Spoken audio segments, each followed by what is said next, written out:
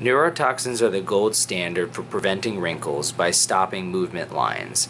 They work by being injected into muscle and causing the muscle to slow its activity down, preventing you from squinting or from frowning, so that over time you have much less wrinkles in the area and you prevent wrinkles from forming. What's becoming a standard now is men getting treatments done for both prevention and for improvement of their appearance. The main area that people are getting treated are the 11 lines, or the lines between their eyebrow, called the glabella. We inject products like Dysport to this area to soften the wrinkles over the next couple weeks after it's injected.